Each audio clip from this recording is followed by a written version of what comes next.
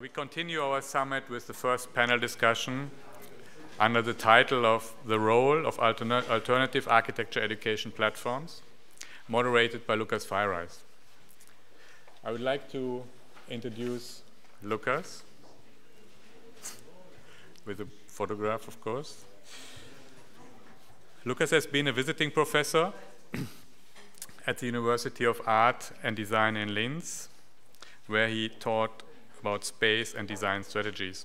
Lukas' work focuses on the dialogue between architecture, art, and visual culture in the urban realm. He runs the interdisciplinary creative practice Studio Lukas Feireis in Berlin, which encompasses a broad range of artistic, curational, editorial, and consultative work. He teaches at various universities worldwide, specializing in visual culture. Among others, Lukas developed and conceptualized the Space Matter Symposium at the University of Art and Design in Linz last year in Austria. And currently, he conceptualizes the symposium called Social Design Public Action in Vienna at the end of this month. Lukas, the floor is yours.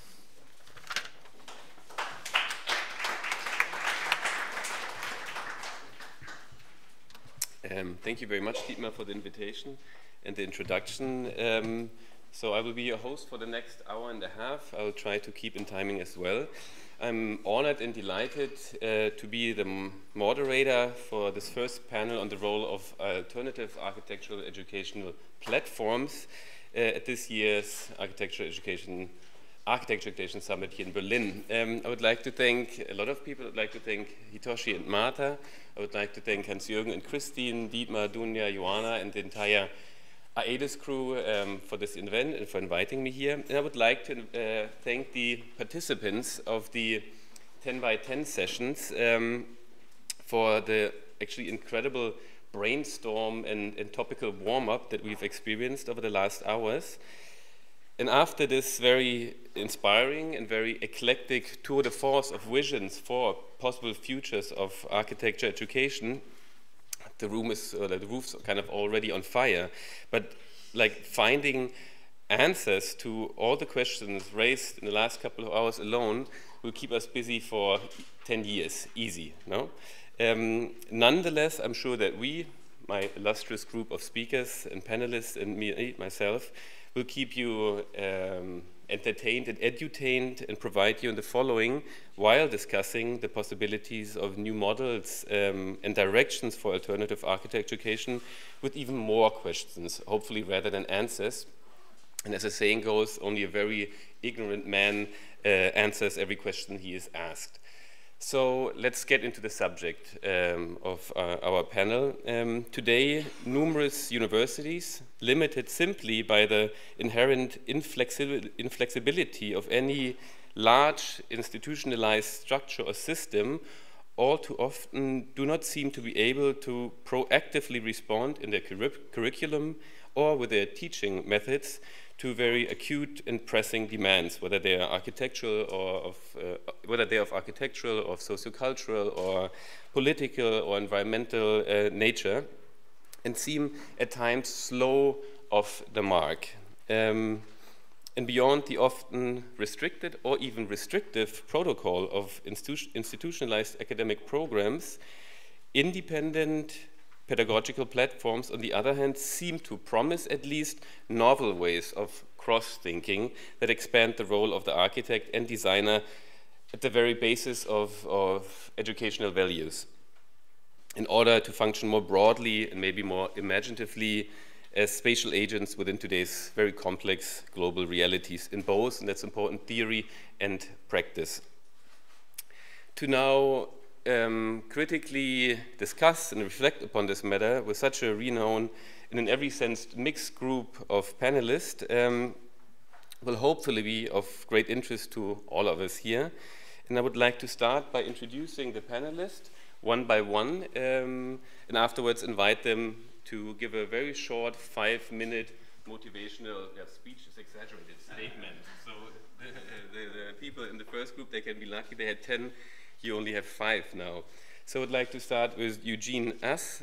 He's founder and dean of March, the Moscow Architecture School, a new independent school of architecture in Russia's capital city that is born as, quote, a reaction to the monopolization of architecture education in Russia and the lack of critical thinking, in particular about building development in Moscow. It's located on the grounds of the cultural and design hub Art Play. March provides, in direct partnership with the London Metropolitan University, a 2-year graduate program certified by LMU for Russian as well as foreign students. Next up in our lineup is Jono Bennett from Johannesburg, South Africa, trained as an architect. He's co-founder of One-to-One Agency of Engagement. And as an agency, One-to-One aims to provide additional values, basically, and methodologies for effectively operating as an architect in the country's development sector by working very closely or engaging, as the title says, one-on-one with the respective local conditions and communities. Third person is Tatjana Schneider. She is a senior lecturer at the University of Sheffield in England and co-author and researcher of Spatial Agency. Tatjana's research centers on the social and political context of architecture and how space is produced and used, with a particular focus on an, let's say, expanded understanding of the role of the architect. Spatial Agency, a discursive platform or online archive she founded together with Jeremy Till, is a project that suggests other ways of doing architecture that are often neglected in the discourse of architectural education. And last but not least, Mark Wigley, the Dean of the Graduate School of Architecture, Planning and Preservation at Columbia University in New York since 2004. In his role as Dean at Columbia, Mark Wigley has overseen the development of a number of labs, laboratories to serve as an interface between the school and the rest of the world, where a new kind of experimentation takes place and a new kind of thinking about architecture takes place. Wigley is also the curator and editor of numerous exhibitions and books and co-founder of the Volume magazine with Ram Koolhaas and Ole Baumann. I would like to now invite the first panelist, Eugene, to the stage. And I have to be as strict as Dietmar about the timing, so it's 5 minutes, and I say 1 minute when 1 minute is left.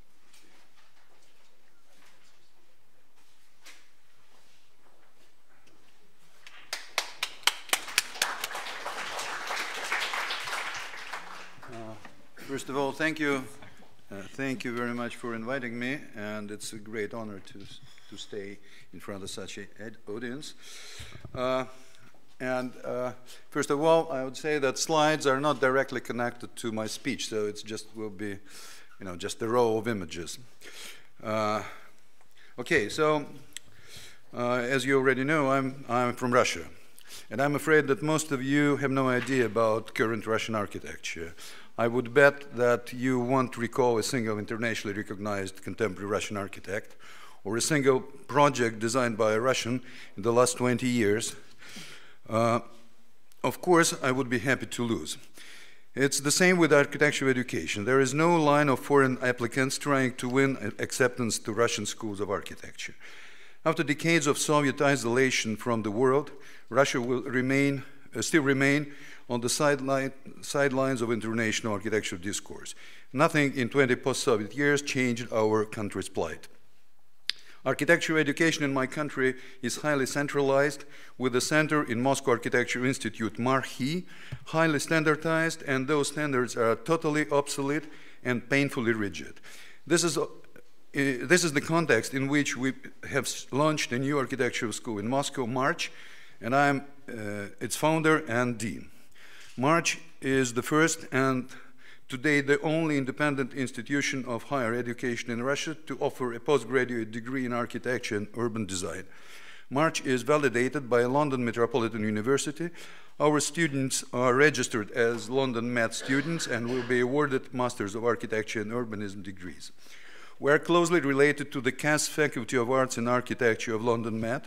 Our modules are linked to the London program, but adapted to local conditions and tied to our vision of education. March began a year ago with just 36 students. This year we plan to open spaces for 48 additional students. In the future, March will have about 100 students.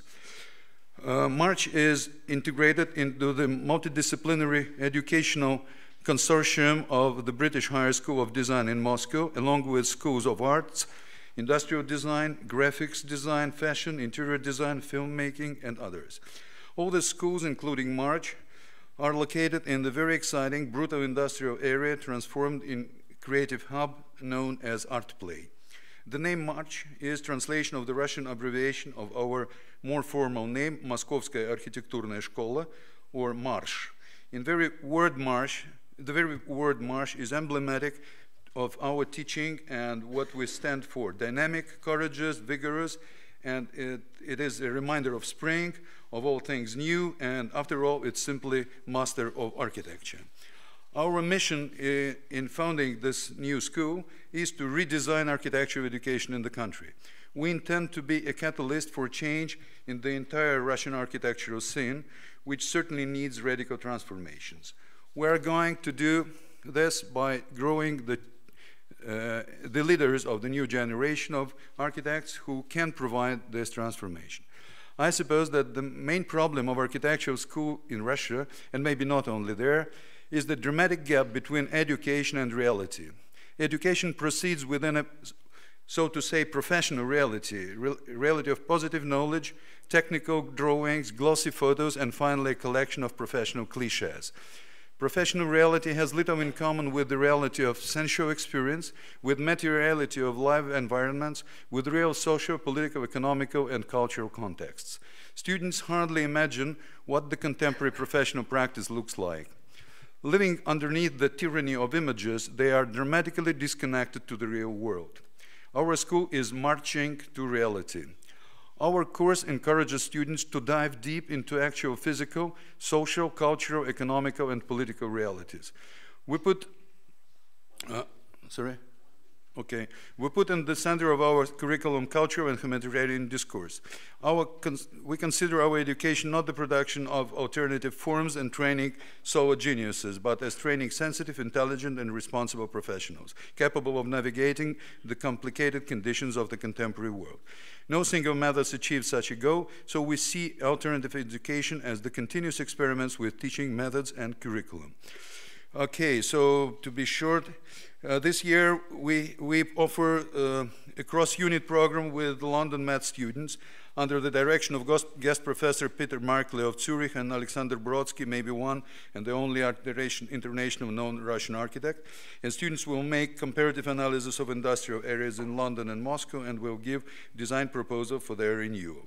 We would like to see March become the platform for actual architecture and urban debates in Russia. We would like to see our school become the vehicle for incorporating Russia into international discourse. We have many plans and programs and projects, and we face a lot of problems, of course, and we hope to find support and collaboration with our colleagues from the internationally recognized leading schools presented in this room. Thank you.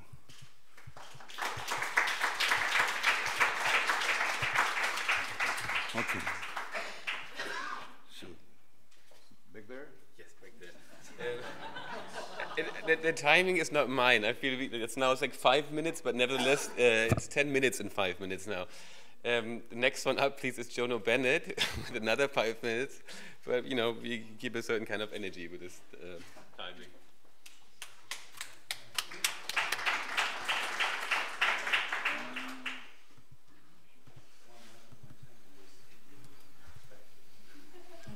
Cool. Hi.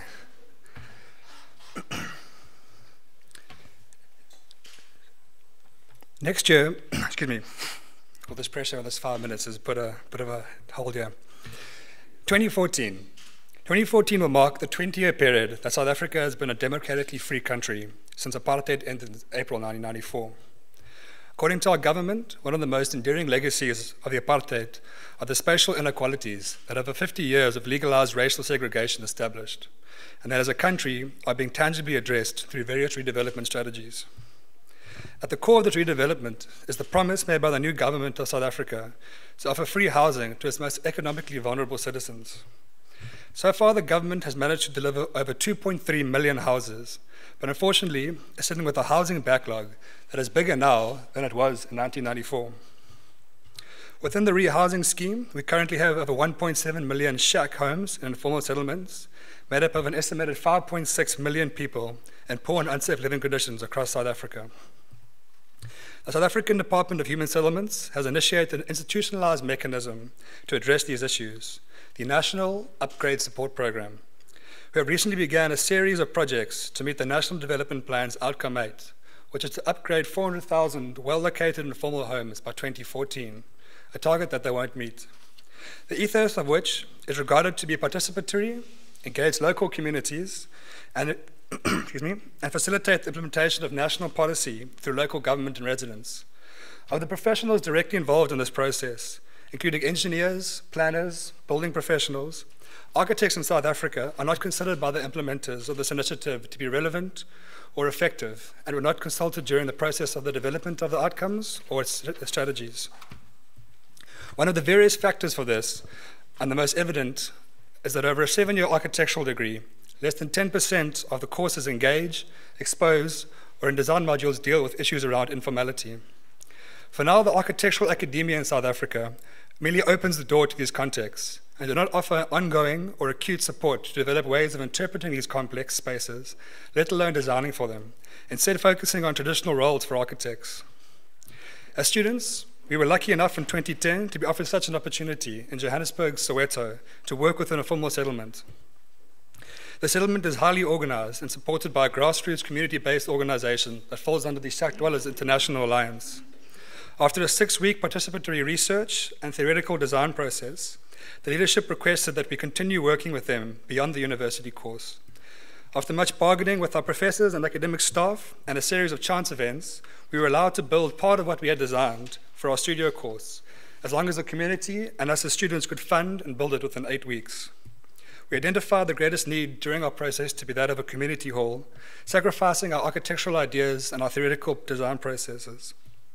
We then spent the next 8 weeks designing with the local residents, building and funding on site, and ultimately changing how we thought, how we acted, and how we were effective as architects.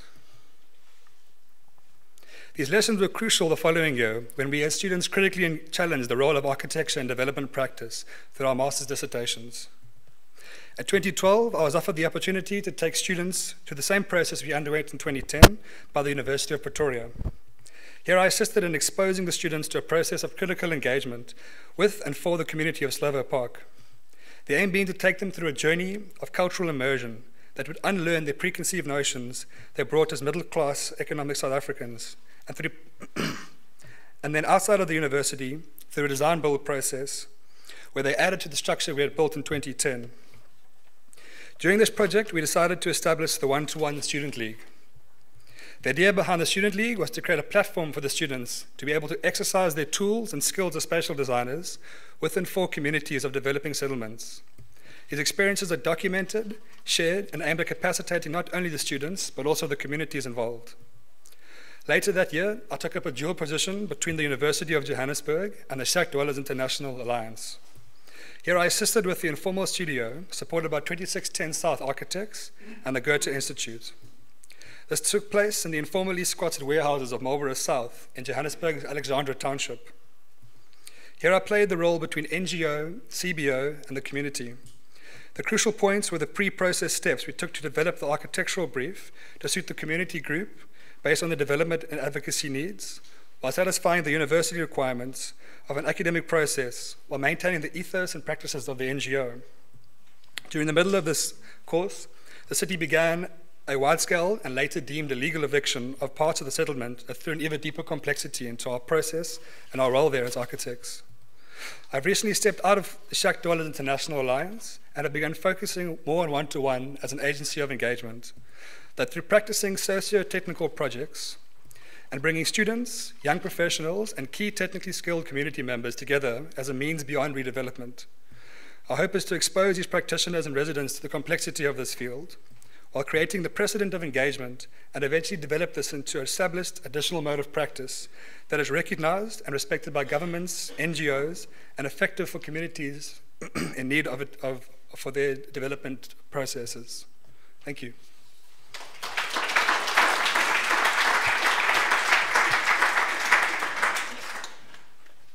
We're getting better and better.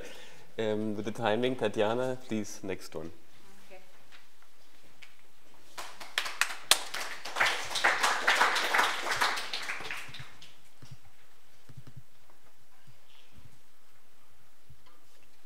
Okay, I'll launch straight in.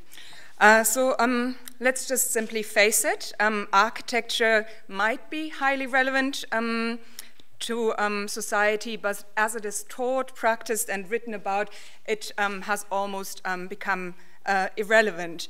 Schools of architecture continue to portray and teach 600-year-old values.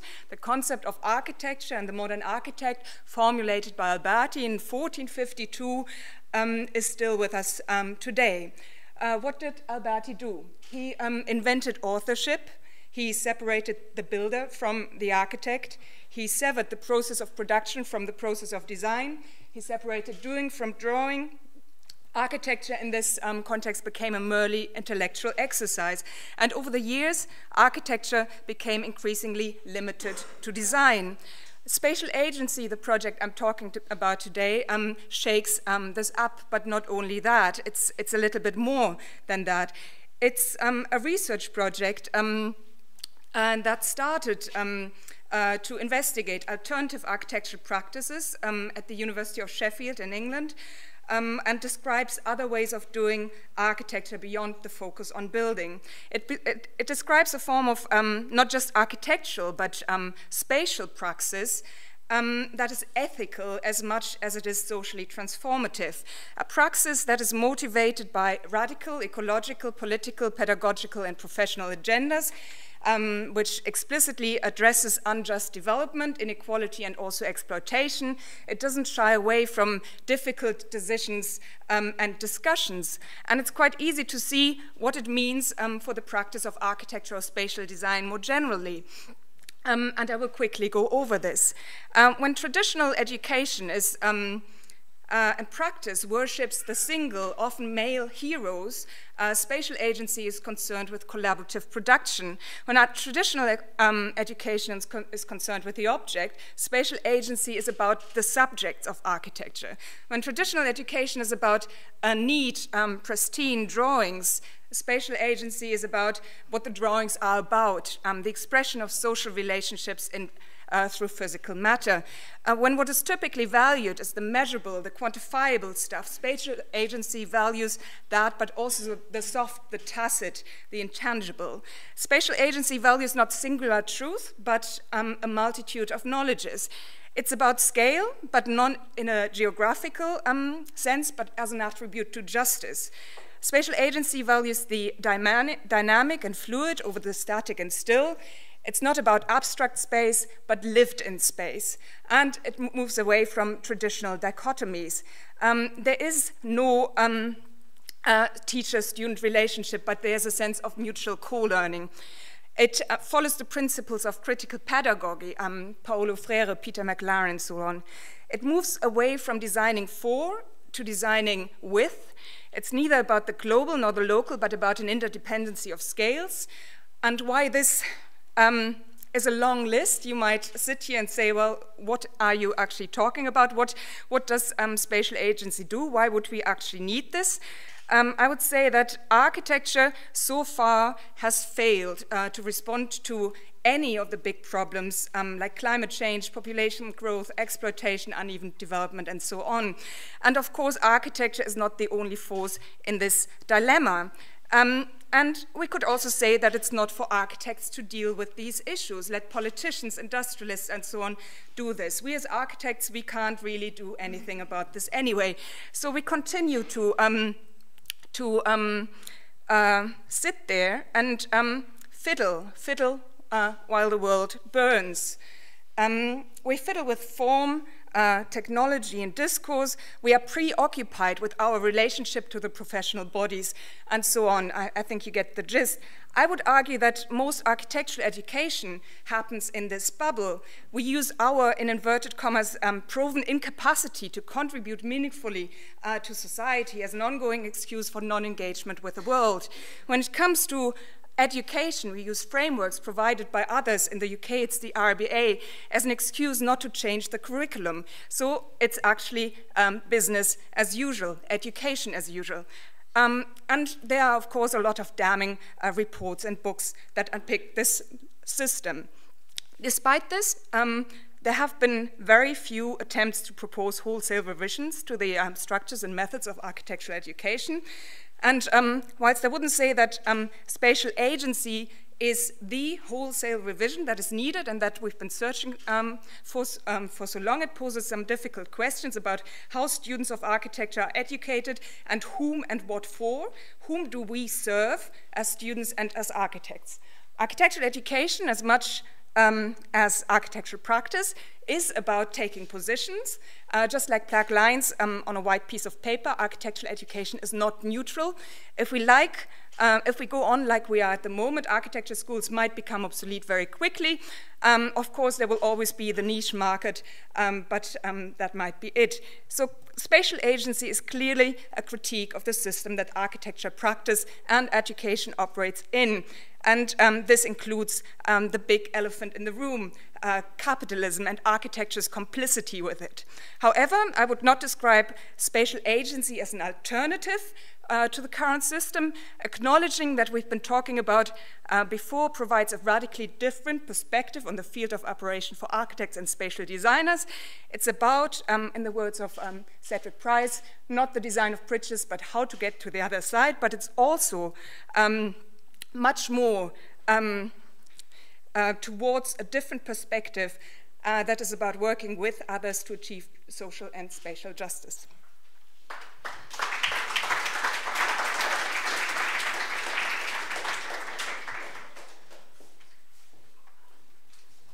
Now, you, Mark, please. Thanks for this inflammatory statement from you, Tatjana.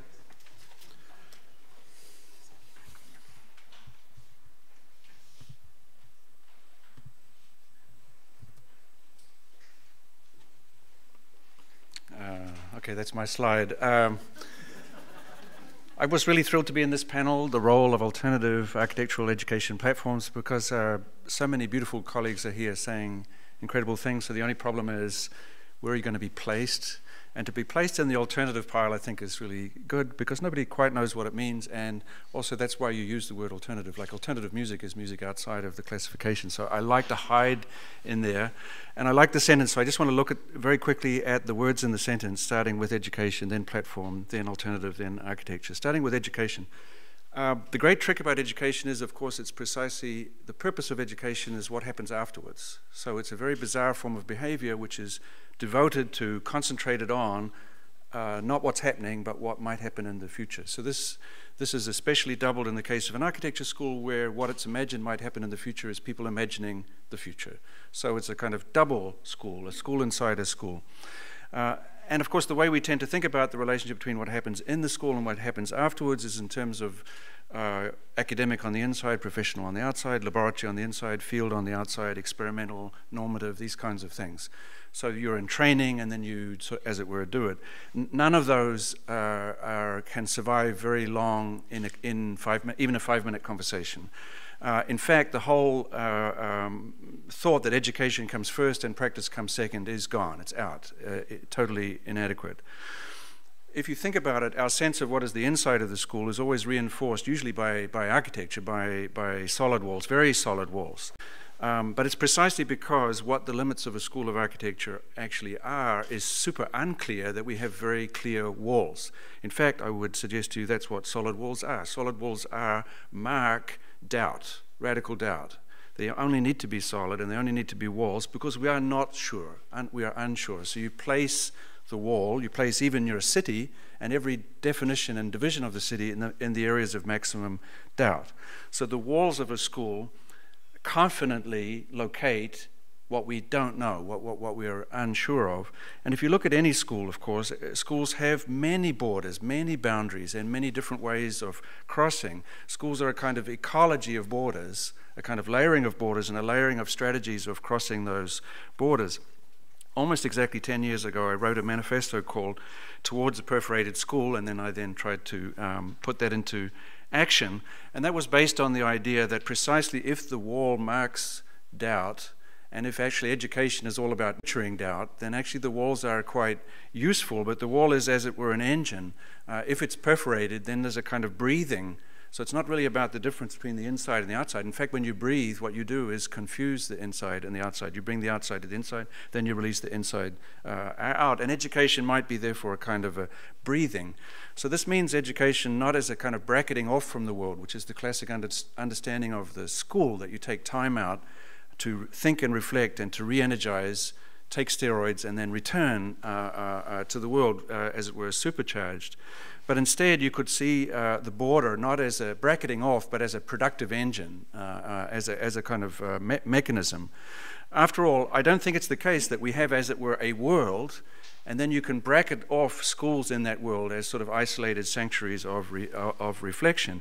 You could say that there's no such thing as a world without a school, that schools are, as it were, world production machines. There are places in which the world is literally invented. And to say it most obviously, and you didn't need me to say this, schools are literally everywhere. There is no, as it were, non-school terrain. So on the second word, platform. Platform sounds great, sounds so virtuous.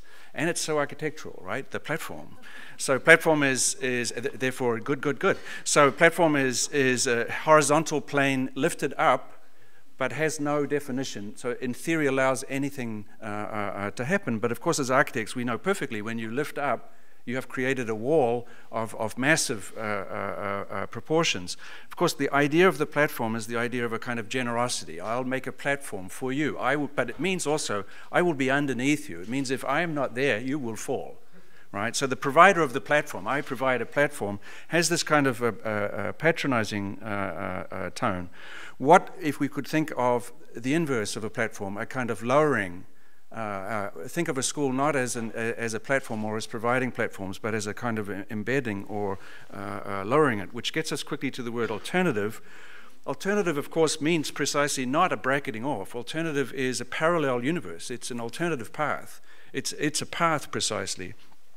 So here you could think about education not as a bracketing off, but as a kind of parallel journey, which is more or less continuous, and indeed could be understood to be one of many and multiple journeys.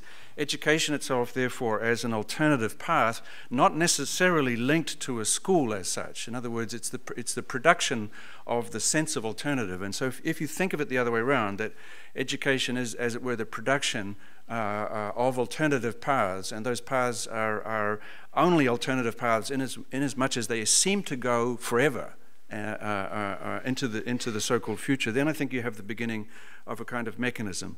And much as I hate the sort of Swiss idea of neutrality, since there seems to be that the Swiss are the least neutral beings on planet Earth, nevertheless, something like neutrality could be placed could be used to replace the word platform. Maybe by neutrality I mean naivety. And I think, for example, it's very, very hard to be naive inside architecture schools. They are like machines. If the university is a stupidity reduction machine, which is in fact its purpose, schools of architecture are places where people are very smart. And this lack of naivety, or this illusion of lack of naivety, seems to be an enormous danger to education.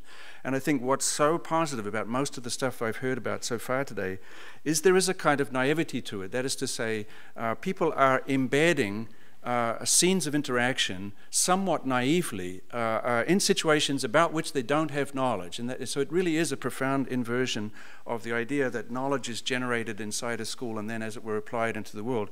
And I think a kind of strategic naivety is incredibly valuable. If you're coming from New Zealand, it's not strategic at all. It's real. You simply don't know what's going on. You've been trained your whole life to believe that real things are going on up north. So it's as a fully fledged representative of the naivety group that I'm here today, and I will stop. I will try to evolve our discussion around 4 thematic clusters that at all points interweave and interconnect. I would like to talk to you about the problem with the status quo, about the inflexibility of institutionalization, about the rediscovery of the collective, the intersectional possibilities of architecture, and the surplus of the architectural model. So let's start this discourse on a common level and with a very general observation. We just heard statements from very diverse backgrounds of experiences, ranging from an alternative architecture school in a, let's say, predominantly conservative Moscow, to a very hands-on approach of social design and development via community involvement in South Africa, to a very inflammatory statement for spatial agency, here in this case for the dissemination of a non-standard experimental critical spatial practice, as well as a great summary of actually what we're discussing here today, and the possibilities that an architecture school offers to you, Mark. So despite the local and the cultural circumstances, against all of your positions must be understood. To me, all of the aforementioned positions have, very simply speaking, in common that they all try to deliberately and actively question the status quo of the architectural profession. Now, to me, it seems that this is a very tricky thing with questioning the status quo in the context, in particular, of pedagogical strategies. Because, we heard this before, any institutionalized curriculum, someone needs accredited definition, a history, a set of assumptions as an educational point of departure. Beatrice Colomina called it before, she said pedagogic, thank you, implies always a system, and this is the case. So at the same time, there is always the dire need to push the envelope, no? And to look further for contemporary or even future solutions. But then, even questioning the given, no? The status quo, bears the danger of only establishing a new status quo. So the status quo, as well as its current challenges, are always transitory, temporary. So how can we avoid being caught in such a catch-22 situation? No, it's a dialectical dilemma that we're facing. Mark, maybe I can start with you. You have served prior to your deanship at Columbia University for almost 10 years as the director of graduate studies at Princeton University. Now, having headed 2 of the most renowned Ivy League architectural schools and being responsible for successfully upbringing generations of architects over close to 3 decades, how did you deal with this paradoxical situation, or this dialectical conflict? How did you manage to bridge the gap between the status quo ante and the status quo, between the given and the becoming, between the past, present, and future as an educator? Well, I didn't. I didn't. Number one, I wasn't director of graduate studies for 10 years. I think for a couple of years I did that. And I wouldn't wish that job on anyone. It's a kind of administrative nightmare. So you could have said, why did you allow yourself, number one, to spend 2 years as director of graduate studies? And even worse, how did you allow yourself to be a dean? I think that, and I don't feel very successful. I think that for me personally, the politics are more easily formulated, which is, I think the status quo is never what it says it is. So for me, the most subversive work, in fact, involves going inside and locating within the logic of what you believe to be an oppressive structure, its opposites, and then use those and deploy those. And of course, people are weird, institutions are weird, and if you understand the weirdness, then you can actually, using the institution's own resources, turn the institution against itself. Of course, eventually, that will be institutionalized. So it's not that there is, as it were, a straight institution which is repressing kind of weirdness that you can then pull out. The weirdness is what produced the institution in the first place. That is to say, the same way that the solid wall is produced by anxiety It appears to be the defense in that sense. So I think in terms of education, it is literally the places that seem least likely to offer subversion that are the greatest potentials. And I think that's what's so interesting, is that architecture is, for most societies, the representation of the suppression of danger. So architecture's representational function is to be stable, well-ordered, harmonious, and so on. So actually, in the field of architecture, what's so exciting is that in theory, it's even more subversive trick to have the stable figure of a solid building actually liberate, open, connect, divert, and subvert. And I think that's partly why we have in our field, I mean, either you are a masochist before you join a school of architecture, or we train you how to be one at school. But the kind of personal martyrdom felt by each and every architect across the planet as they feel that no one is listening, but they knew that from the beginning. So you have this incredible, you have 1 million students. I'll finish. 1 million. I can spend more than 5 minutes on the answer. There are more than 1 million students of architecture in the world at any one time. That's what used to be considered the size of a medium-sized industrial city, an incredible firepower. Almost all of those 1 million people believe that they will never be listened to in their entire life. And they go into the field knowing that, and they martyr themselves to the possibility, the potential that architecture can elevate social ambition. I think that's an amazing, romantic, and ultimately subversive capacity. Something like what we used to associate with the figure of the artist. I think architects are much more fully the kind of caretakers of real social ambition, the ambition that we could live in a better world. Good.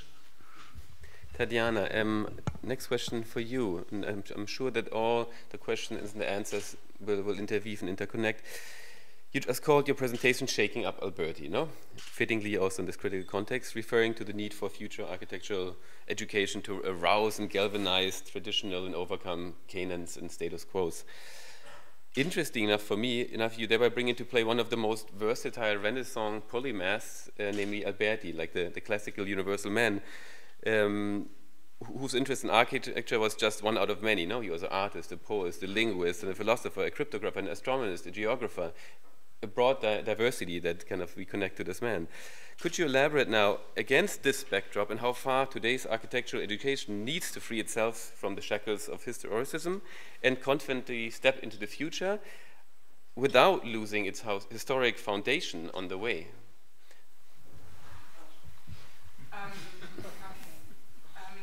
Of course, do you have to switch this on? I don't know. Is it on? Yeah. Sounds good, yeah. Okay.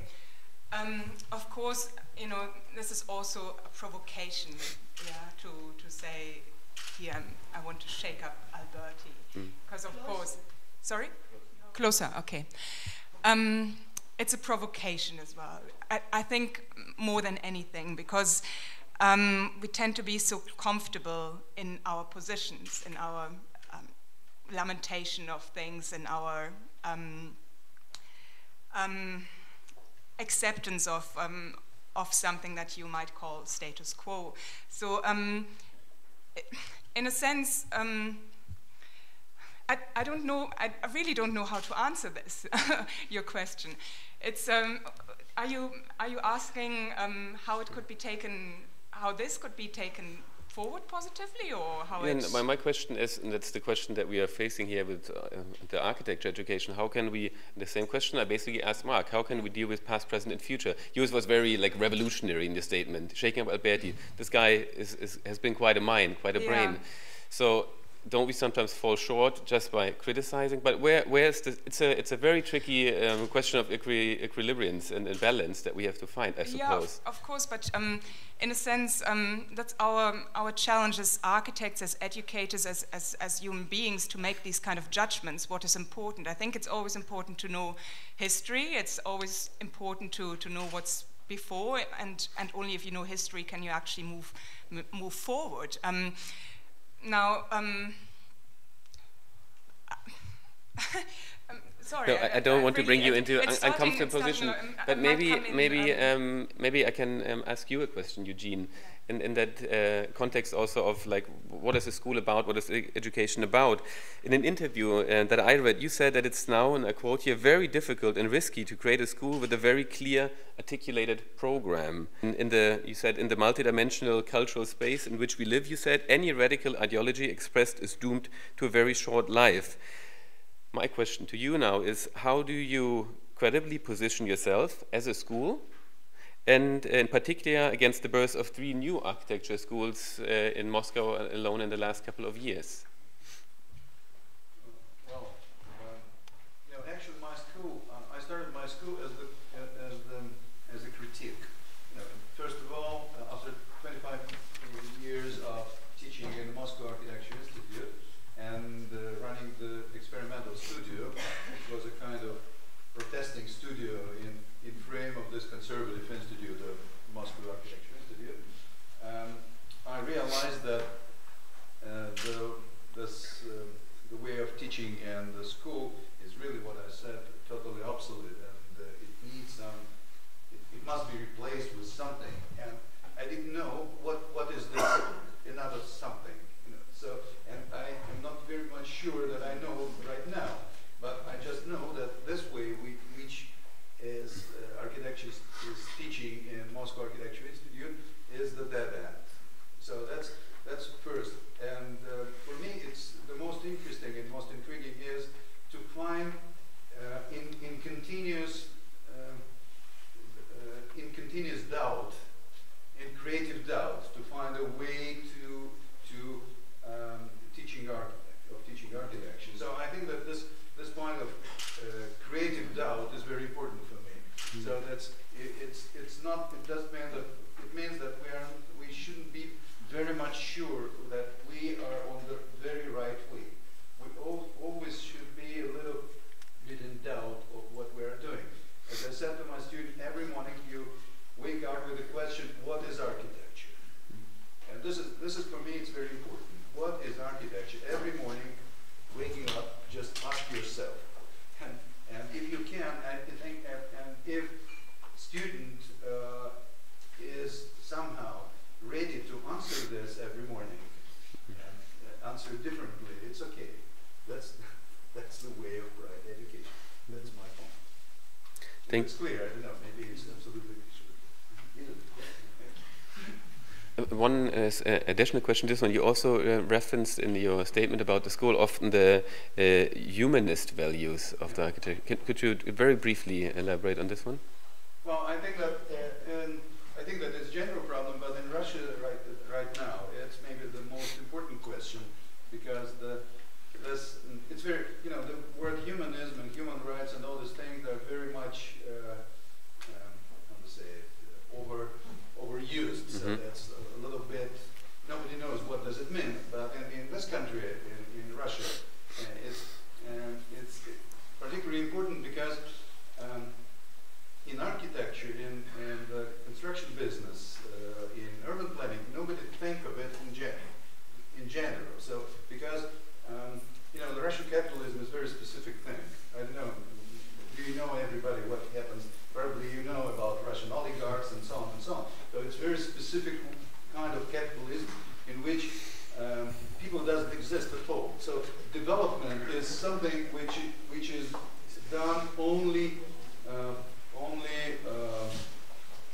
for income or for some extra money for oligarchs and developers. So nobody think about what is really made for people. So we have not the idea of social housing. We have not idea of socially oriented cities. So that's a very dramatic situation.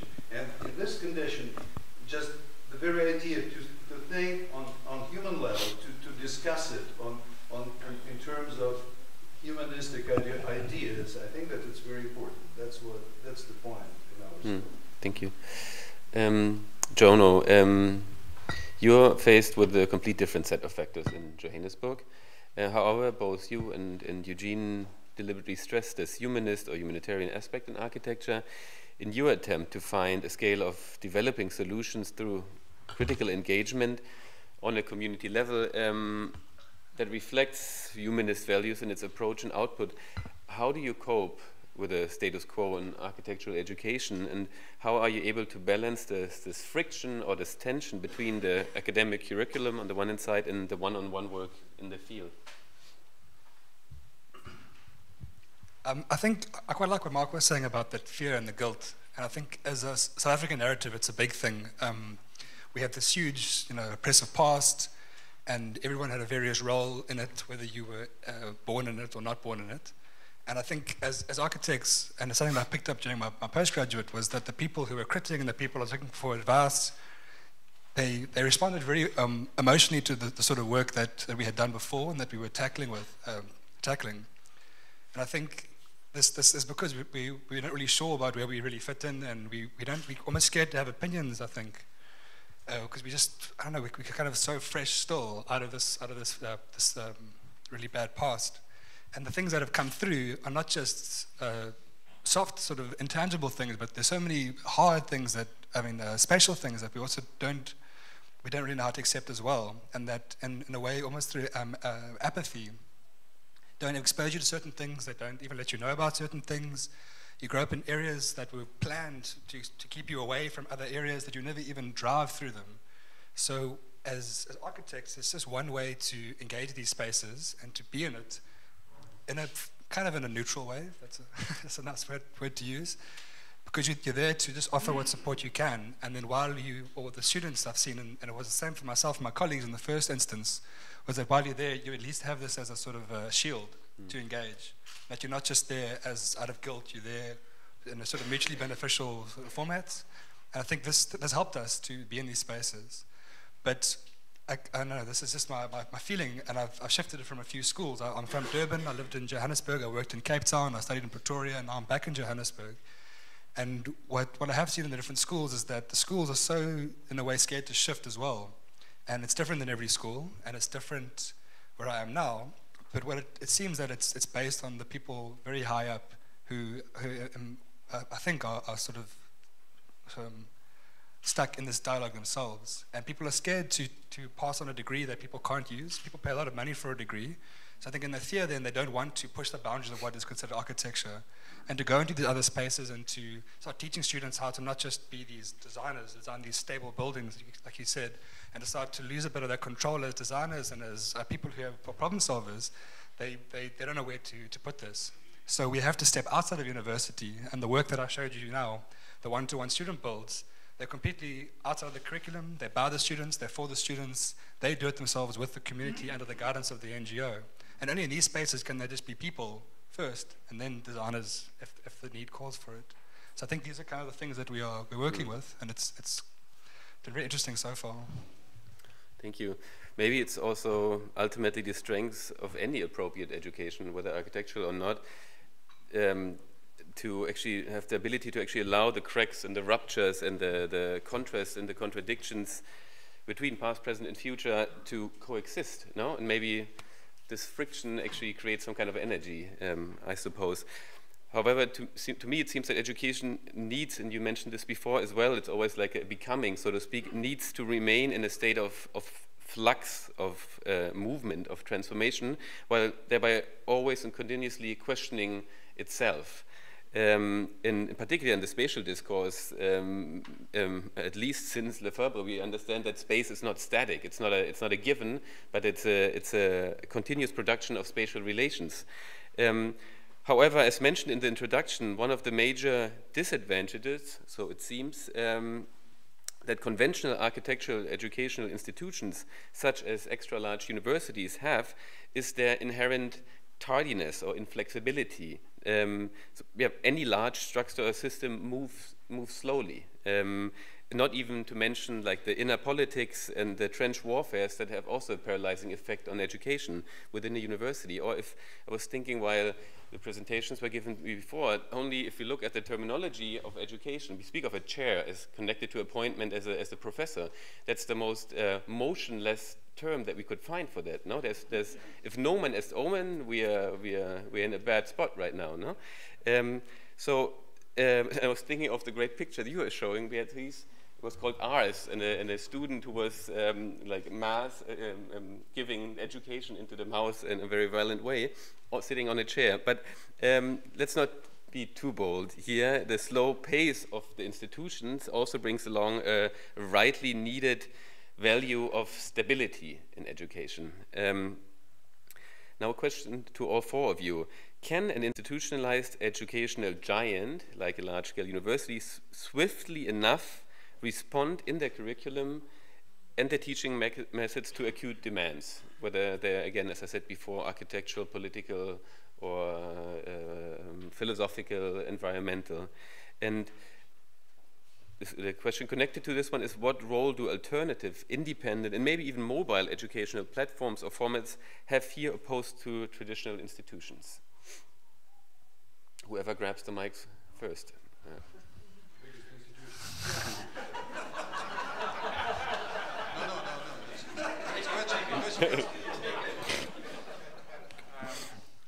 No, I think it was a really beautiful question, and I love your point about the chair, because the chair, as you know, I mean, universities don't belong to a place. They are of the world of ideas. So precisely, universities were the professors. They were mobile. And the chair is exactly what you receive when you get your degree. So your chair, you are supposed to exactly sit down after giving a lecture. So the sign that you have defended your thesis, your series of theses, in 11th, 12th century is that you are asked to make a lecture because you have become a teacher. That's why we still refer to a master of architecture. You've become a teacher, and you sit in a chair. So it's exactly right what you say, that the culmination of education is a kind of immobility. At odds with the logic of the university. Now, the research university, of course, is the university devoted. Bring the microphone. Is the university devoted to the product? But it may be better if you don't hear. If the research, okay, the research university is about the production of new knowledge, of course.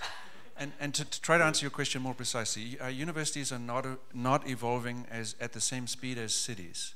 So schools of architecture inside universities are losing their ability to think intelligently about cities.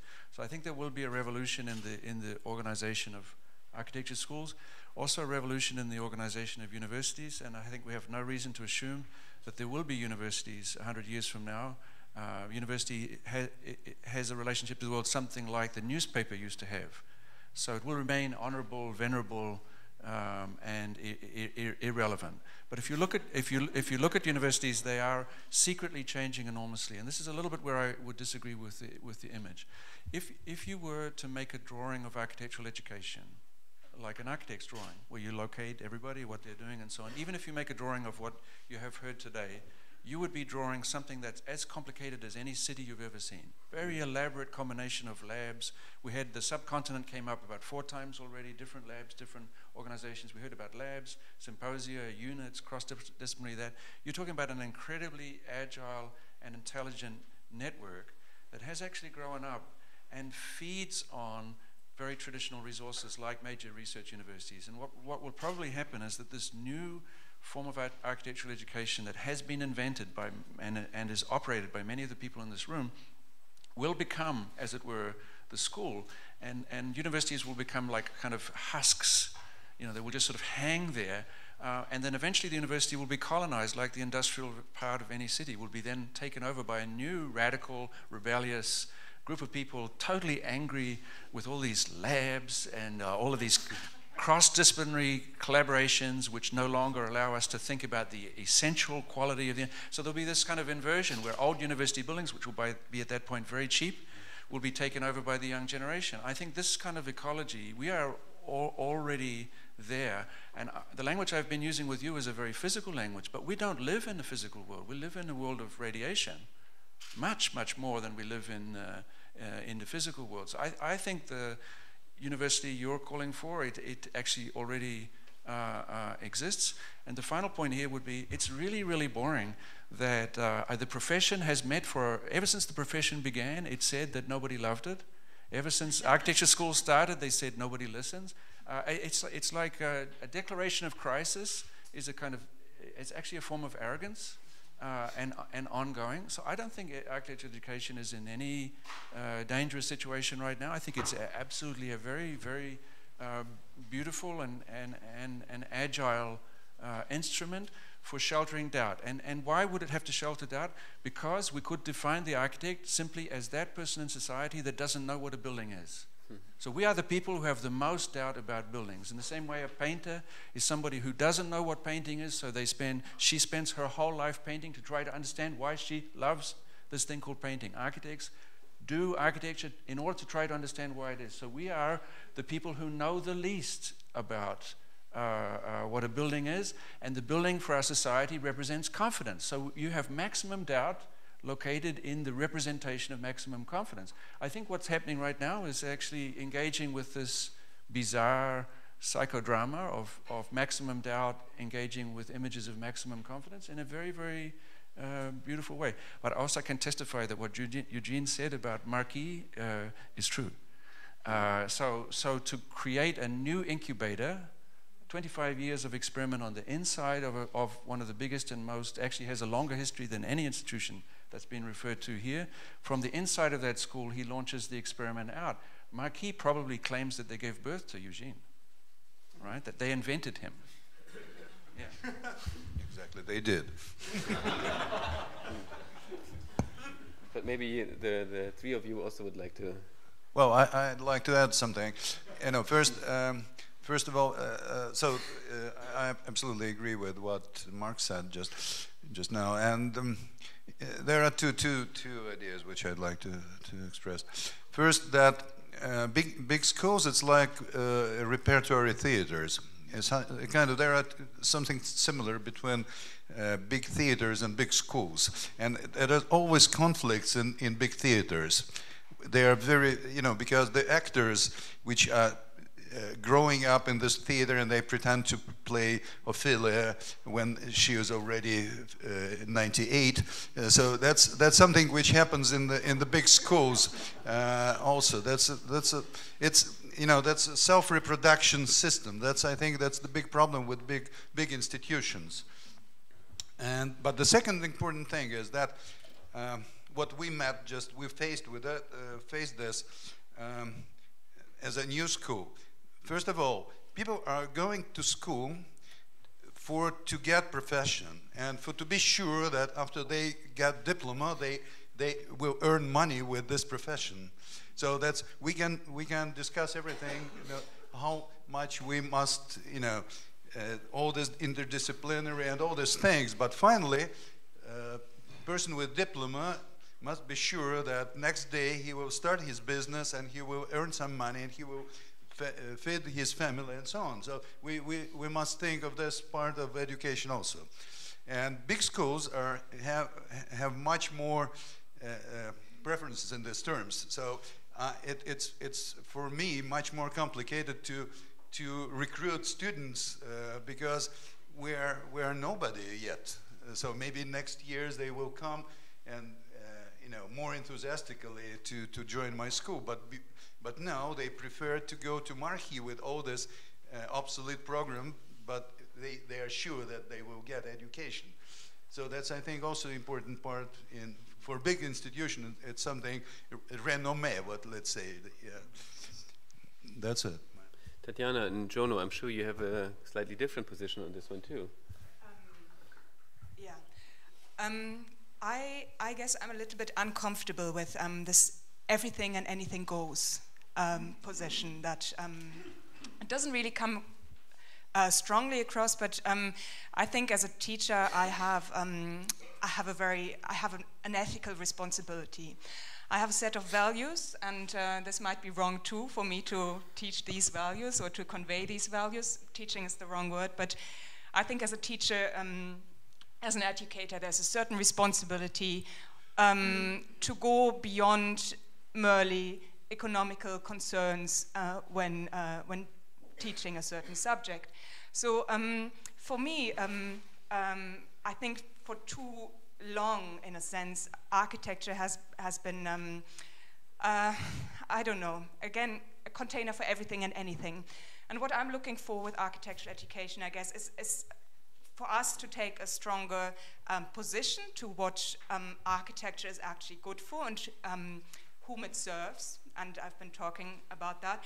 And I would I would see the institutions actually as a perfect place to implement this kind of thinking. There's very big issues at stake, and I think there's a responsibility for us, not just as teachers or pedagogues, but as citizens, to act on certain aspects of world concern. So for me, the education, the institution is actually a bit of an empty container that can be filled with a certain kind of meaning. Modules are containers that can be filled with certain agendas. I guess the thing I'd like to add here is that yes, all of this is fine, but I would really just want to add strongly that architecture is in a bit of a cul-de-sac, in a bit of a I don't know, too much concern with glossy stuff, I guess, and form, and that a quite radical rethinking of how that is done is necessary, but it can take place in the traditional institutions. They have to be filled with different meaning. Sure. Obviously, I'm much less experienced in the education department as my fellow panelists here, but from the experience I have had at the University of Johannesburg, which is a fairly new school that was a merger of a bunch of different schools across Gauteng and Johannesburg. I've been watching in the department how they have recently been accredited with their new master's degree and the process they had to go through. But what is most interesting to me is that the decisions behind the degree course that they offer now, and who makes these decisions, it's not clear where they come from. It's not the accredited bodies in South Africa, it's not the institutes of architects, but somewhere up in the faculty, and it appears to be more about marketing and about selling a degree of architecture as a commodity to tell students, like we're talking now about, if you finish this degree, you have a diploma, it'll give you this job, you can pay back your degree, and you can continue being a member of society. So the people who sell architecture are not architects, they're people in a university faculty or on a marketing board, and that's not what they teach in the school, or it's not clearly what they teach in the school. So this is something that I've seen in my brief experience, and even as a student, I wasn't fully aware of what architecture was until halfway through my degree. I kind of had this idea, but you also learn. So I think it's very difficult, and our culture in South Africa, people don't do postgraduate studies. You do your undergraduate, and then you finish, you get your job, and you leave. So to keep perpetuating the kind of niche aspects of architecture that postgraduate offers, and to get people to then be effective in certain effective aspects of architecture, especially for South Africa that has this massive housing problem, it's very tricky, and the people that are in charge of it are not clear, and they're not sort of in consensus either. So I just have more questions. I don't really have any answers on this. But I mean, maybe one of the questions that we're trying to kind of circle around and not really answer is really what, however, can be learned from alternative educational formats, let's call it, not platforms, no? That are appearing more and more, and it doesn't, maybe it's not the David versus Goliath thing, no, but maybe even that then one's question, what can the Goliaths learn from David? But to kind of pick up the metaphors here and the institutions, maybe we continue our march through the institutions together, and look at also at the revival of more and more let's say bottom-up approaches. It's a very hyped term in the last couple of years, or the revival of such, and the ideas of the collective and the collaborative, various subjects that have been touched earlier on before. Questions from the audience we enjoy all together a little bit later. And also, if you think about the term, the march to the institutions was basically connected to the 1960s student movement. We're back again at your lecture earlier in the morning, Beatrice. An attempt to create a radical change from within by kind of becoming part of the machinery. We heard before there's plenty of room at the bottom. This was a quote from Feynman by Schaffner. So where I'm trying to get at, again here I'm acting as the agent provocateur, no, who tries to get something out of you. To me it looks as if today the unlimited worship and admiration of the, by the way, all too often once revolutionary and now happily or actually uncannily saturated one-man show architect seems to be rapidly decreasing amongst the young generation of becoming architects. So Eric, you called it in your little synopsis of your talk today, the authoritative premises. and Yoshi called it the hypothesis of optimization of individualism, is dramatically losing its attraction. And its old glamour is fading out drastically. So does the unrestricted phase in high-priced, extra-large, institutionalized education? So in both cases, I'm looking at the one-man show architect or the star architect and the big institution, a peculiar kind of comfortableness in one's own approach, method, and ideology seems to prevail that does not necessarily foster an intellectual environment in which a new generation of, let's say, critically aware practitioners and theorists within the discipline of architecture emerge. So what is lacking, as pointed out earlier, is this radical pedagogy shake. No? If you called it, a challenge of normative thinking that already played quite a crucial role in the architectural discourse and practice in the second half of the 20th century. So what happened is my main question. What happened here? And I would like to maybe divide my packages into generational questions. You already sit perfectly. First you, Mark, and Eugene, all of the aforementioned all of the aforementioned criticism and doubt in the prevailing modus operandi and also were very, very key questions right to the 1960s up until the 1970s in the architectural education, and led to many, let's say, to the development of many countercultural ideas and positions. And that's in both East and West, despite the cultural differences and political differences. So what is left of these ruptures, these pedagogical ruptures? Are the shockwaves still tangible, still be felt? And how far did the discourse change over the years from your perspective? Well, a couple of things. I mean, first a sort of disclaimer, right? We would not necessarily know how to answer your question, which again was very beautifully asked. In other words, people in the middle of architectural education today may have absolutely no idea what is the significance of their actions. In fact, it would seem like the people least likely to know what the meaning of architectural education today are exactly the group of people invited to this conference, right? So we can give you our respective logos and promotional and our aspirations and our dreams, but we actually can't give you the deep strategic consequences of our actions.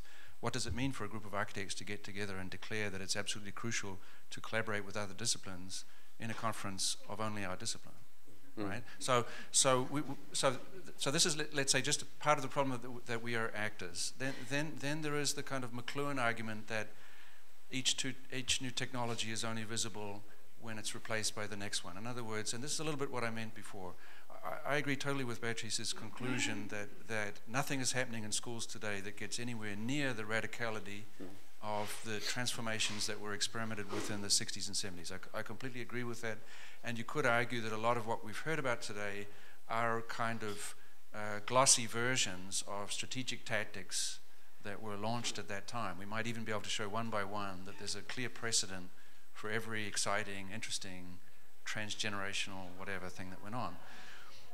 But I have the sense that there has emerged another idea about education which no longer, and it's what I tried to say in my 5 minutes, is no longer with such a clear distinction between the world of education and the world of practice. And it goes exactly to your question of sharing, because the generation of today is incredibly exciting because they don't feel any discomfort about being personally beautiful, beautiful financially, ethically responsible, technically advanced. They don't see an interest in sustainability as being, as it was in my generation, an excuse for the ugliness of your work. They genuinely think that all of those things can, if knowledge is shared, be handled. So compromise is simply not a category very, very strongly held by students today. And I think to some extent, teachers are starting to learn from their students about this and are able to offer some things back. There are some things about classic studio culture, which is about sharing, but it in the past has been sharing with the idea of producing unique individual geniuses at the end, but actually the students no longer want that last phase. So I think you have now a much more horizontal mechanism whereby education is not something simply in the schools, it's also in the blogs, also in the way people exchange. It's also in the, just to maybe conclude with an example, in the kind of bank robbery type style of practice, which is to say there's a competition, somebody emails a friend who's very good with curtain walls, said, do you want to enter this competition with me? And they put together a team of 6 or 7 people around the world with very different skills who happen to be free for 3 months so they can go rob the bank, which means win the competition. If they win the competition, they then have to call themselves an office. So they have to invent a name for themselves.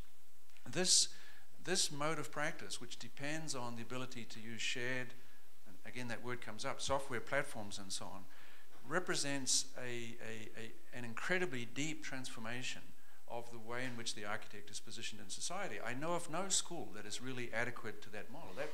That model is way beyond the capacity of even the most interesting school to operate. And yet that model, couldn't we think of it as a new kind of school? And I think that's what happened, is that the world of education has drifted outside of the visible solid walls of institutions into a much more complex horizontal domain, and that domain has extraordinary capacity and is doing a huge amount of good in the world. And I think we should be very proud of the fact that our students are so much more interesting than we are. And your questions are the perfect example. I understood I speak first in the wheelchair end of the table, so I hand over to my fellow geriatric Eugene. I mean, we're so old we can't even play the wisdom card anymore. We're more into the sort of senility mode.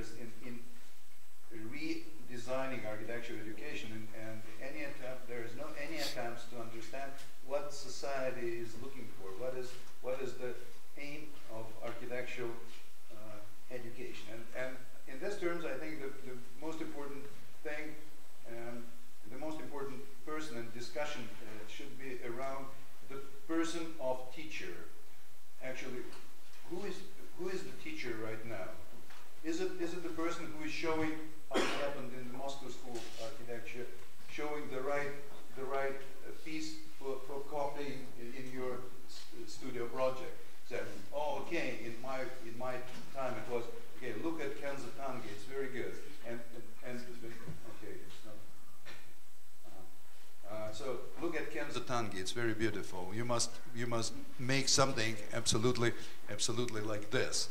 And it was the training. In a way, it was positive because we had nothing in front of us. It was, you know, a kind of real training. But now it sounds stupid. So to show to students what our colleagues are doing in the United States, for example. So, and in this case, we have no teachers in the country trained in the proper way. So the teacher always think of what the problem of teacher is, what to translate. You know, because teacher is mechanism of translation of some knowledge or something to the next generation. And right now it's the biggest question, what to translate. What should I, as a teacher, translate to the next generation? What is my obligation before them?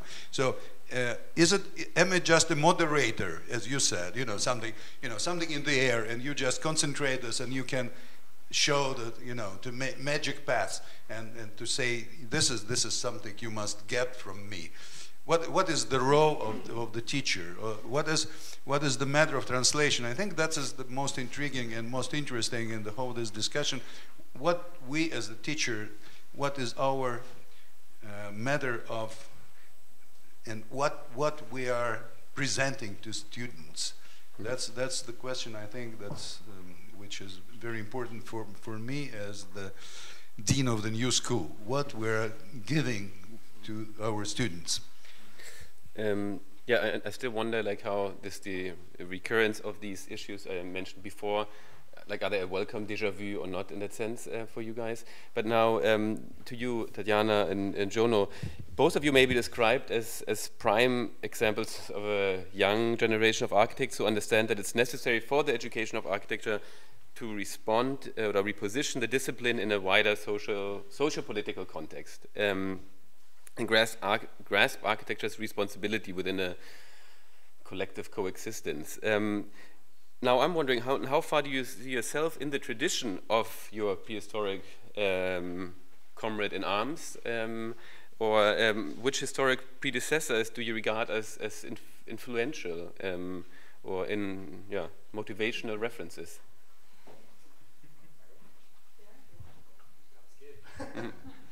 I think there's that axiom: the more things change, the more they stay the same. And when we started one-to-one, we thought we were completely revolutionary. And then the more people we spoke to in South Africa to get advice on our manifesto, and that more it had been done so many times before, but perhaps in the sort of sharing of it or the marketing of it, it wasn't seen as that because it was in a time of revolution. Whereas now in South Africa we're in a time of sort of rebuilding or regeneration. But I think those lessons that are there and those things, they're very valuable, but the way that we share information, as Mark was pointing out, has completely changed. I mean, it's obvious. The way that we can access stuff across the world, I mean, this feeling of being stuck on a different part of the globe, as South Africans, we always feel like everything better is happening in Europe and North America and South America and India, but that we can access it, we can share it. I mean, the website that Tatjana's spatial agency has got an amazing database of these practices, and just through something as simple as that, we can feel connected to all of this. So I mean, that's obviously completely different, and it made us much more aware of how to position ourselves and how to be more effective in this kind of global discussion of what we're trying to do. I don't think we have any illusions that we are completely revolutionary.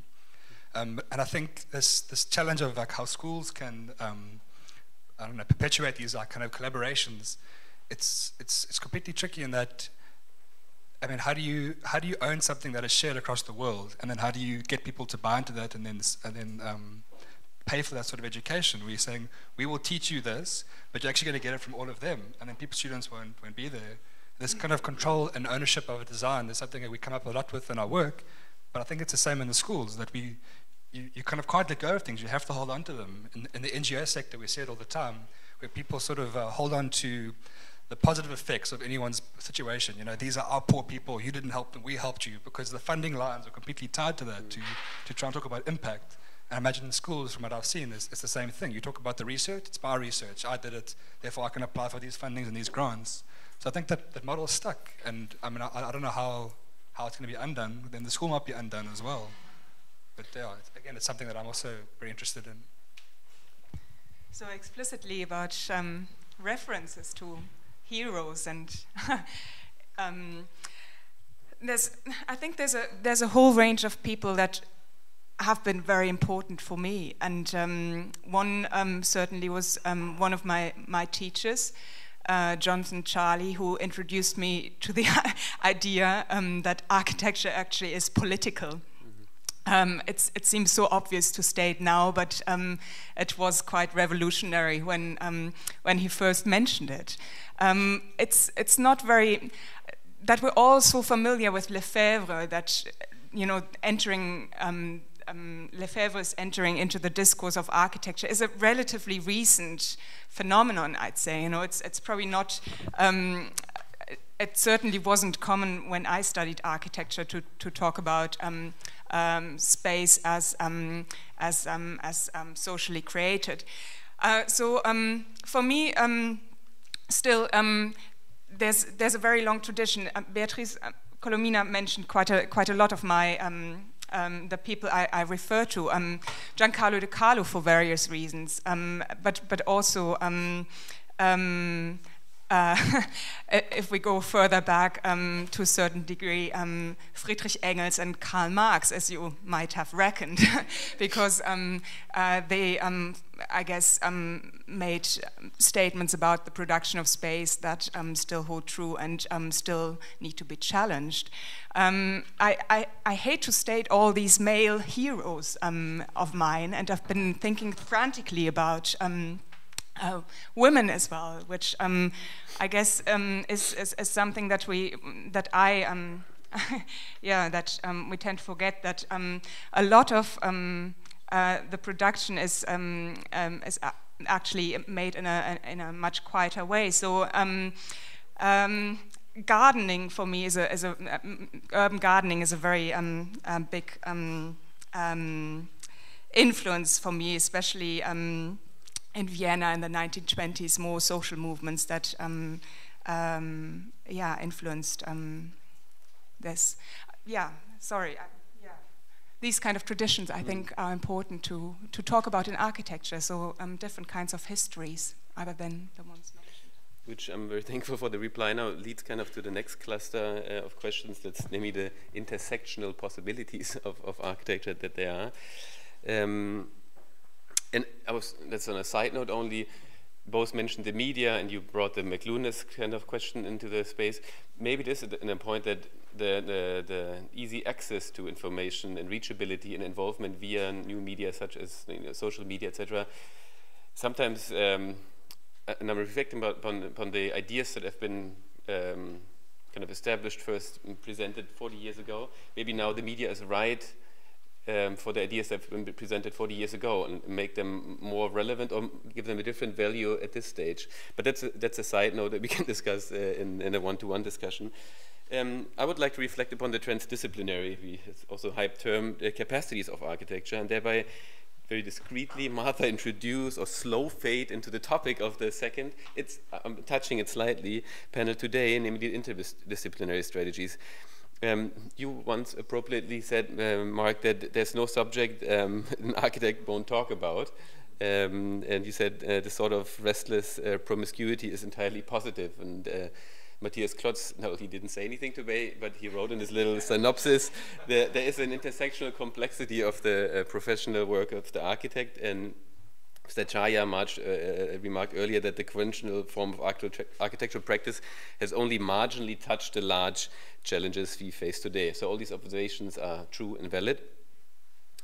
And I think the architect has to kind of think outside of the box. And architecture indeed shows an impressive flexibility as a partner for very different disciplines. So actually I know only of a very few disciplines that can actually connect to so broad a range of other disciplines as architecture is capable of, whether it's from a technological or technical or engineering perspective, from a social, political or historical angle, a poetic, artistic, scientific point of view, both theory and practice, all the connection points or the multiple points of context are possible.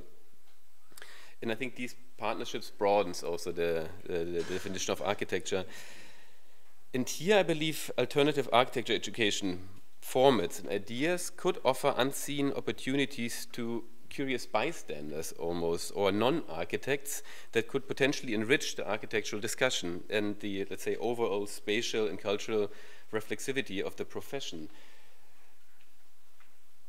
Would you agree to this? And what role do you really give? I mean, we've always kind of maneuvered around these alternative formats. What I'm speaking of is small educational formats that are outside of the university, where you don't get a degree at the end, but people are nonetheless coming. There are workshops, there are schools where people are teaching themselves, basically. And there the mixture of disciplines is much higher than, as you said here, for example. We're talking as architects, or actually I'm not an architect, to architects. Well, people are getting older faster across the planet, but particularly now Africa leads the way in this change. So if the most obvious question, I mean, I think I can get to an answer. The most obvious question facing our field is that 7 billion people will be living in cities by 2050, and absolutely nobody has any idea what that means. even less do we know what it means that 2 billion of those people will be over the age of 60. So that requires an entirely different concept. And one of the changes that's almost for sure is that the old model of kind of childhood, then education, then work, then retirement, then death, will completely change, and education will be absolutely continuous for your 100 years. In such an environment, it will be very close to what you're describing. I think when the way it can be an answer to the question is that I don't think interdisciplinary means the relationship between architecture and other disciplines. There actually, in a sense, is no discipline of architecture.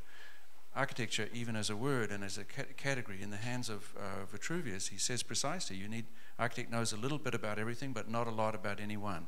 And that's when the naivety comes in, is the architect has a singular skill, which is to combine incompatible forms of information.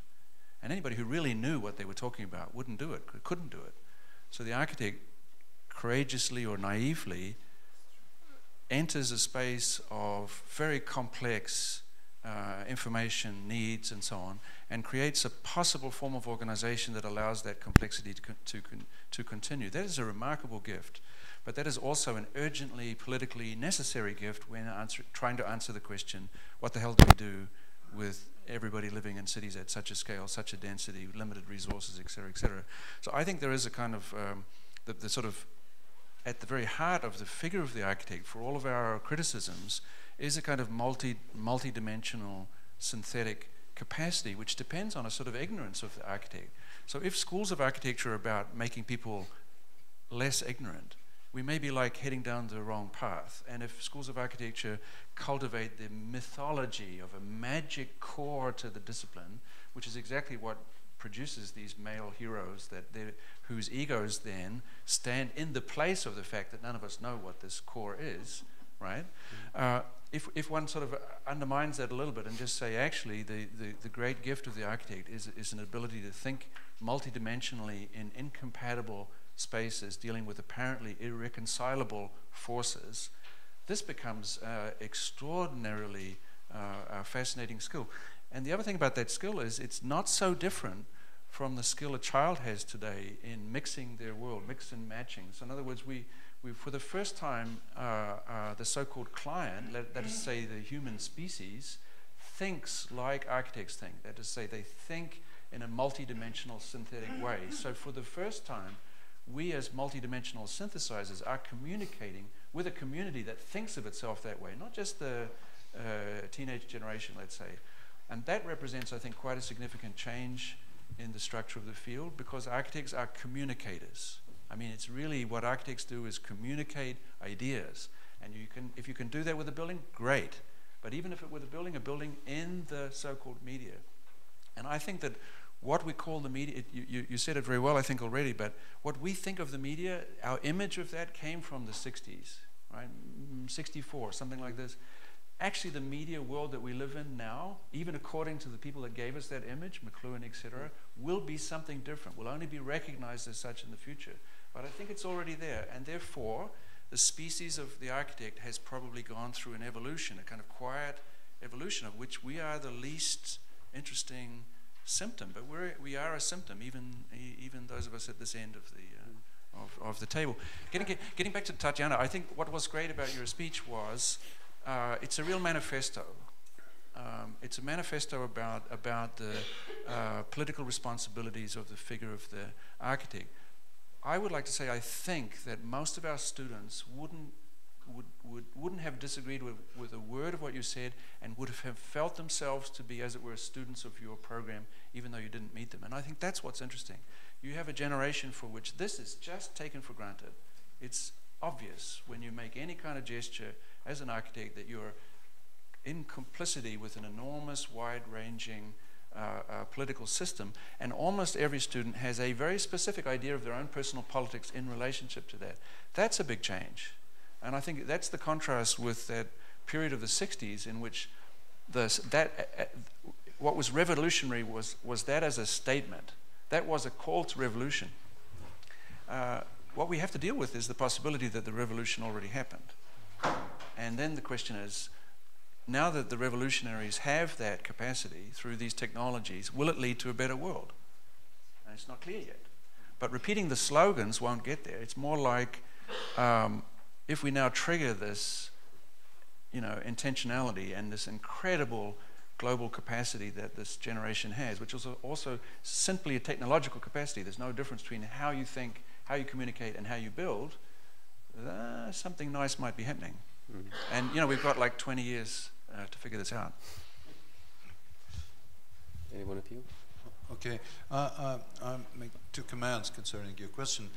First, that I think that multidisciplinary, it always was, as already Mark mentioned, that it was starting from Vitruvius, and the architects shouldn't and cannot replace the professionals in other fields. But I think what is important and always was important for architect, the possibility to ask proper questions to other professions, and to make clear questions and to get right and proper considerations from the answers. That's, I think, the important thing. So I would never suppose that architect will replace statistic or some other professional in particular field. But I think it's very important for us to teach students to ask proper questions in multidisciplinary terms. And the other thing is that what I suppose still is very important for architect is to have a very specific kind of intuition, which is based on the very wide field of knowledges, or at least some, if not deep, profound knowledges, but at least some kind of ideas floating in the air about everything. And the proper, good intuition is the ability to concentrate somehow, to get all these images inside and to produce something. That's, I think, extremely important, and this is something which no one other profession can do.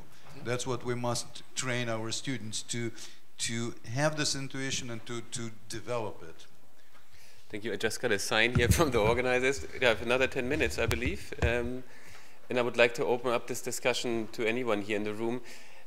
Last but not least, coming to the end, you mentioned this before, this is one last question that I have for you, and it gives you the opportunity for kind of a closing statement.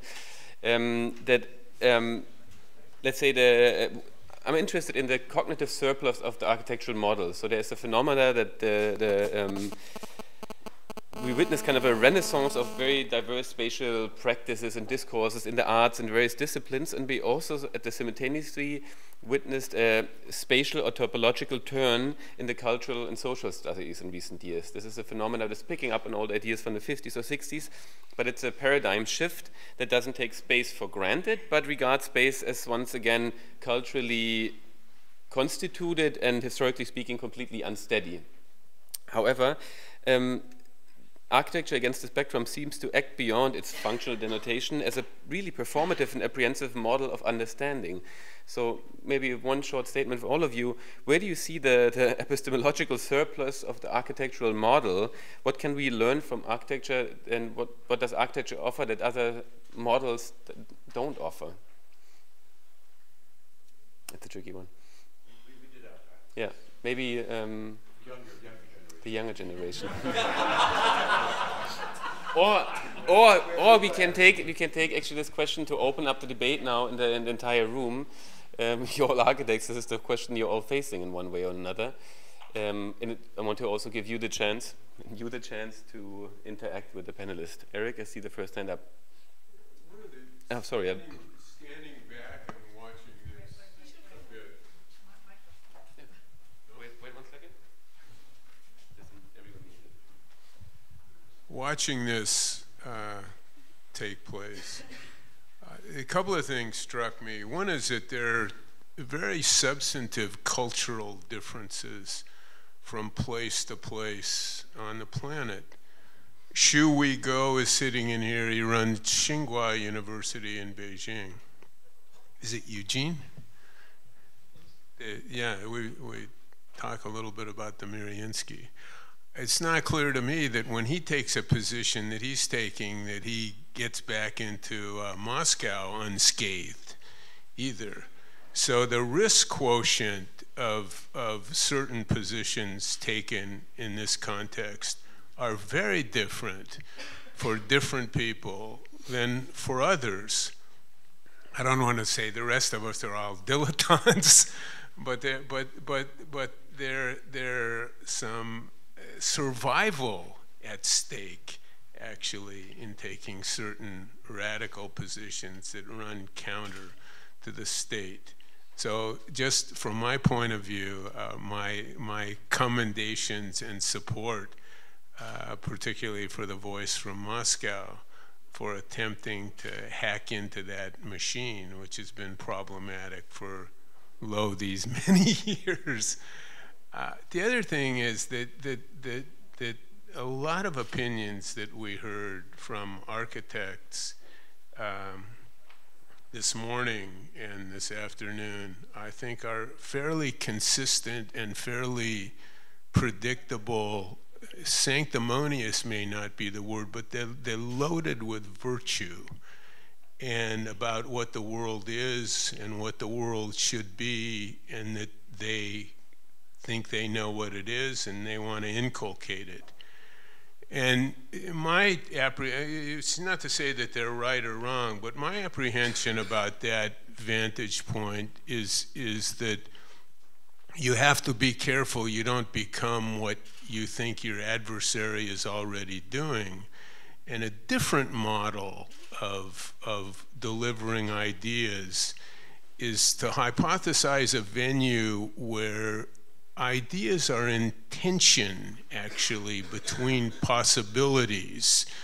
That there isn't, when somebody says sustainability and everybody genuflects, you know, like they used to do in America with these guys that walked around with the flags, which somehow the political, I don't know if that's so known in Europe, but you know, certain characters walked around with a flag, which was an indication of your virtue and in particular your patriotism and all of that. I think that there may be an educational model which is a less structured model, one with less perimeter, authority, tenure.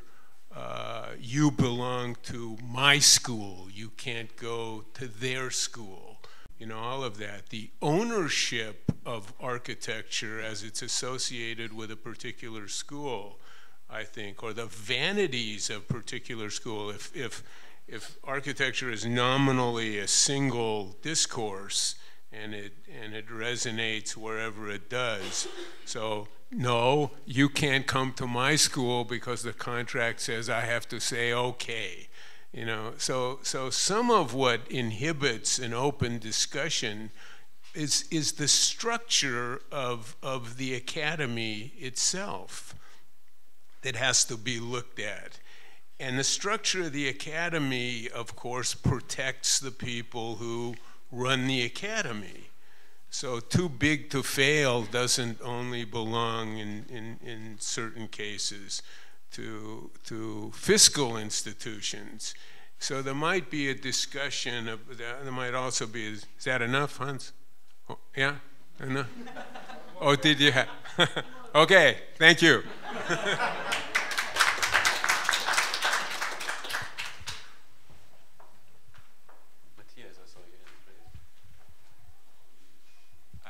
Short question, and I just wonder, aren't we maybe already over this point where we discuss about? Because probably we're not on par with the 1 million students in the world. Some are probably not doing this, what we talked about today.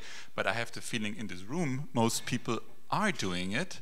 And in where I teach at the moment, for example, we have the problem more that people are all the time somewhere in the world doing build projects somewhere, doing a research there and so on, and they hardly come to the school to learn the classical stuff. I'm not sure if they need to, but that's my experience at the moment. So it's and so maybe, I mean, maybe we could look at what could be the in a way it's also our wishes. I think what Tatjana proposed is what we all also think. So maybe it's, in a way, it's our wishes, what we think our students should learn at the moment, and some of them do because they learn what we kind of suggest, but maybe there are already other people that are totally individual and want to build like the male-dominated whatever houses again. I don't know.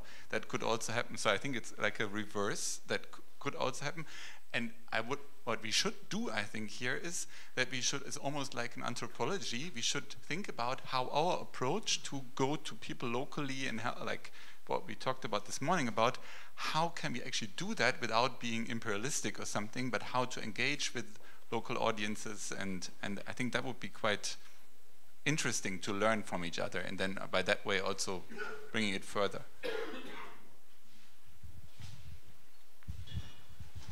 Yeah, I was thinking what's really interesting, I don't know, you probably know Samuel Mogby, right? Who was in the south of America, who worked a lot with poor people in rural environments and used recycled materials and stuff. And I was thinking not necessarily to talk about Mogby, but to how as a university, as in a school of architecture, we're often in a large university, in my case in a gigantic university, and how we as architecture schools do absolutely usually nothing about that. So it's very easy for us to sit here and to criticize education and to criticize how we are, but going back to Mark's statement, how this whole world is urbanizing in a rapid speed. There's economies developing, we have no idea what it's going to be. We see Beijing suffocating itself. And you know, in a really weird way, the other day we did at the school a non-trash week. And you know how interesting that is? It's a stupid small thing to do, but non-trash week, and I actually learned it in India. When I was in a school, they had a really funky little machine they had built themselves with some sort of robotics people, and they put trash in and they made energy out of it. And actually, like, one floor was running from the trash and was running energy free. And I was thinking, you know, we do shit all. We sit in these universities, and I actually asked the other day the university president, like, you know, I have someone who can donate solar panels. Can we put them on the roof of the architecture school? And she's like, we've calculated that, you know, that investment really doesn't bring up any money. I said, well, you don't invest because you get them donated. She said, well, we still, you know, our calculation model is really not, it's not working. But this is really where we as architects also should start to think about that. As a architecture school, we have a big university full of students. And, you know, so I had, what was it, 45,000 students. If I could in 1 year just have these students 1 week not to produce trash, you know, when I did it with my students, it was crazy. The amount of work it takes, the amount of energy it takes, the amount of thinking it takes, the amount of planning it takes is like totally insane. But it really changed all of us. We produce different amounts of trash now, you know, the whole school. And it is really amazing because trash is actually one of the biggest urban problems at the moment. And, you know, funny enough, if you go to Copenhagen, Denmark or whatever, they recycle and incinerate, but we in most countries we dump, right? So I see the signs here very clearly. We have to come to an end. We can continue the discourse, or we can take a break from the discourse. There's a panel in an hour coming up. I would really like to thank the panelists, all of you, for joining here, and thank the audience for the attention. And maybe we can close with Euripides, a famous Greek tragedian, who said, "Question everything, learn something, answer nothing." Thank you very much.